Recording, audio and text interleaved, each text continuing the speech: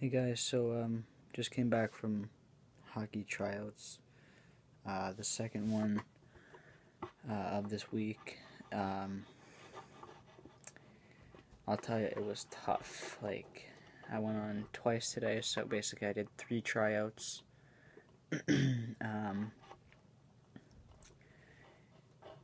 And I am exhausted, I'm sore, my hands are shaking.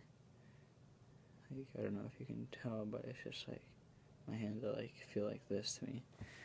So I will definitely be sleeping like a baby tonight. So tired.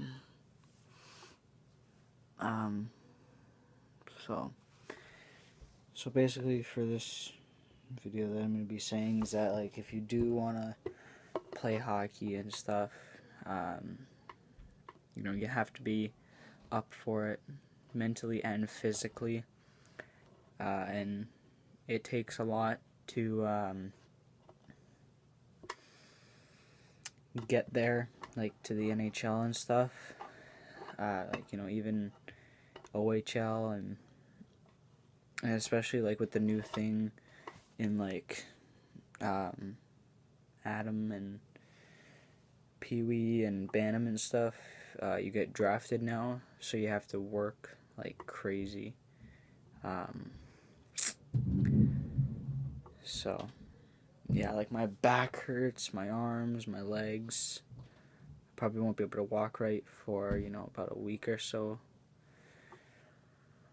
But if you work hard, things will happen, and especially if you believe in yourself that you can do it. That's the biggest thing.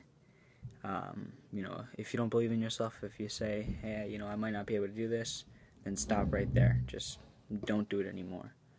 But if you say, I have a chance, I can do this, I'm no different than anybody else, keep going, because you can do it.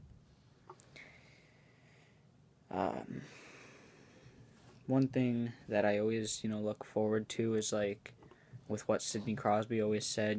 He said when he was a kid, to be able to do what you love to do and even get paid for it would just be amazing. And if you do like playing hockey that much, that's the perfect saying for you. But yeah, just don't give up, and you'll make it there. So basically all I'm saying is, to all the people that want to play hockey and do it for the rest of their lives, good luck to you.